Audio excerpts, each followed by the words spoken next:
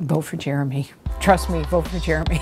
Because he's got empathy and because he has the ability to listen and to understand. I trust him and believe him. I want a politician who, when they go to vote, they are voting in the best interest of my people. What I've observed with Jeremy is he's a very good listener. He cares about what's going on in the community, he's just not saying it. I was struck by him instantly with his sincerity. I truly believe that he cares. He's the real deal. And I trust the guy. This campaign has always been about public service and giving back. Last year, we knocked on over 22,000 doors. And when you knock on that many doors and you come so close to winning the election, you keep going. And we never stopped listening. People want change. Diane and I are now starting a family. This is personal.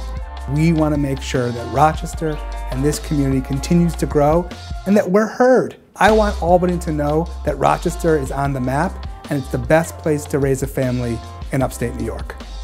I'm Jeremy Cooney, and I'm running for the New York State Senate.